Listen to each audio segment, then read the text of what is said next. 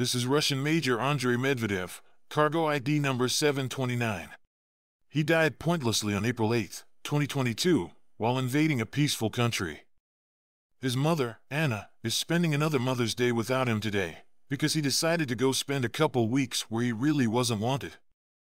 Andrey was the commander of the Electronic Warfare Service of the 200th Separate Motorized Rifle Brigade's Headquarters Battalion. He deployed to Ukraine on March 24, 2022, and died in an artillery strike on his command post 15 days later. His death went unnoticed by the world until this year when his wife, Olga, decided to use his uniform to push some good old Soviet-style propaganda. She wanted to make sure the war didn't end without the destruction of Ukraine, and that her husband isn't forgotten.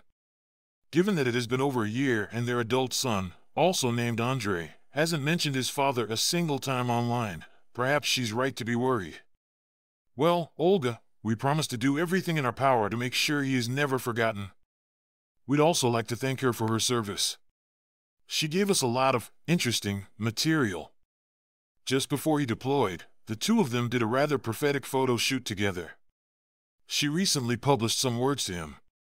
A year ago we saw you for the last time. I congratulated you on your birthday, knowing that in the morning you would fly away to where you were not destined to return. Apparently anticipating such an outcome, you left me and the children farewell letters. My heart aches for the fact that fate was so unfair to you. Well, his fate seems pretty fair to us. As the saying goes, fuck around and find out. Both his son, Andrey, and his sister, Elena, are graphic designers. His widow makes creepy doll accessories. Don't ask, we don't know. We have a whole lot more information about the lot of them that we can't share here. You can find it all on his cargo card. Check out the link in the description. Welcome to the list, Andrey.